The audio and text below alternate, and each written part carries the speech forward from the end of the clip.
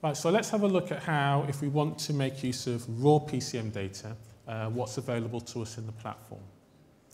We're going to start with the audio in class, which allows us to record raw, as it states there, uncompressed PCM data from the microphone or the microphone connected to the wave device. Using this technique, we can make use of double buffering, and we have like a nice illustration showing how we can do that. The audio in class has its own, as you would expect, interface class, and this is the audio in event listener. And most notably is this particular method, which is the on audio in buffer is filled method. This will be called in your application during the recording process when the buffer that you have supplied has been filled with PCM data. So we have an example here of how we can do this. Create an audio in instance, construct with the listener, and also there's almost like an additional construction process whereby we call the prepare method, where we specify the device from which we're going to be recording, in this case the mic. We specify the size of the samples that we're going to be making, and here it's unsigned 8-bit PCM. We state that we want to record 2 channels of audio, and we can also specify the sample rates. What we now need to do, we need to specify the buffer to which the data will be recorded. So this is a byte buffer which we have already created, and we pass this to the audio in instance by calling the add buffer method. The audio in instance is now ready to start recording. So we can now call the start method. So recording is in progress. At some point in our application, we'll receive this buffer is filled event. The buffer to which we're currently recording is now filled.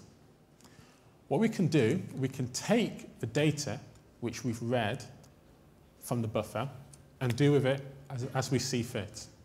We can then clear the contents of that byte buffer, and we can then essentially reuse it by passing it back into the add buffer to the audio in instance. So this allows it to continue recording into the buffer which we initially supplied once we've cleared its contents.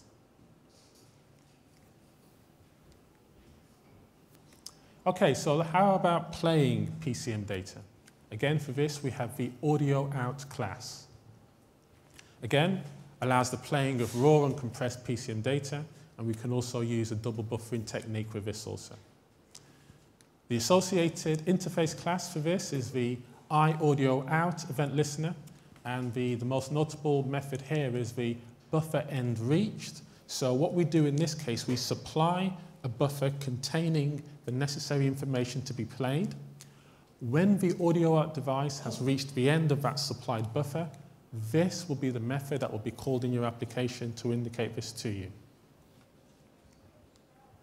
So here we have an example of how we do this.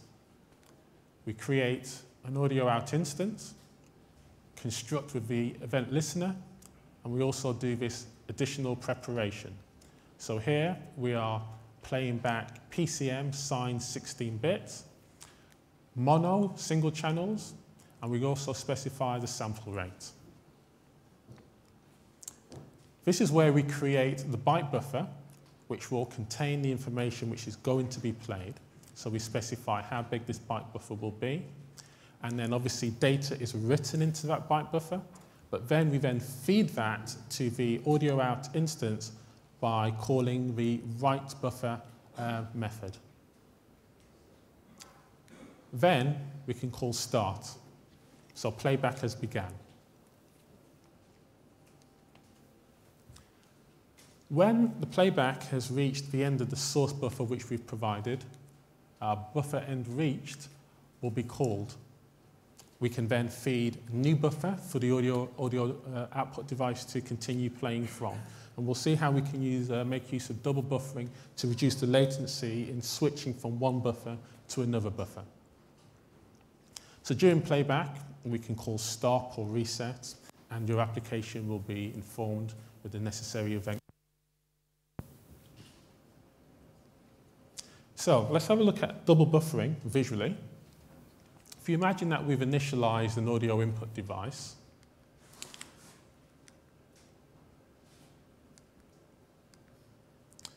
our recording application can supply 2 buffers to which the audio input device can record data into.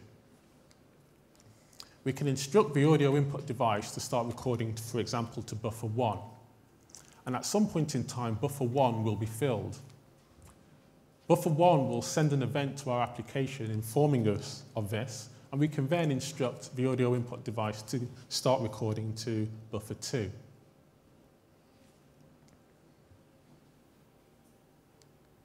While recording to buffer 2, our application can manage, make use, take the data contained in buffer 1, and recording to buffer 2 will continue.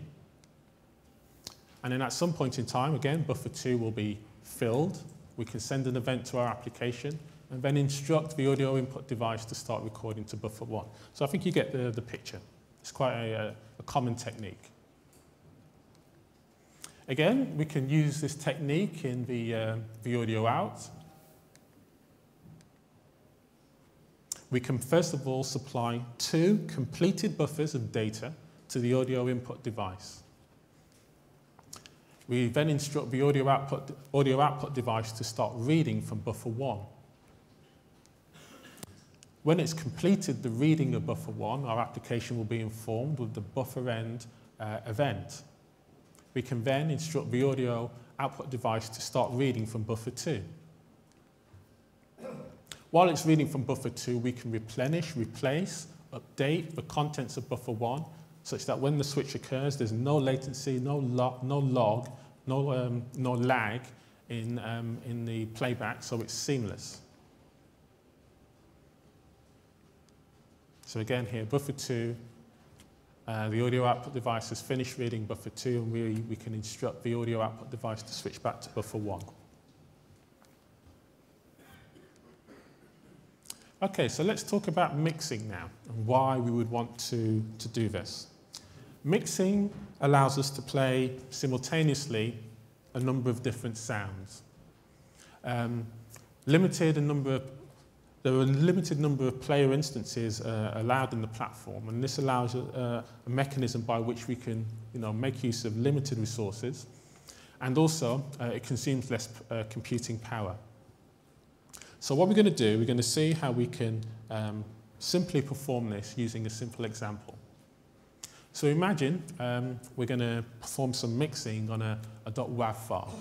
So this is the format of a .wav file, if you're familiar with this.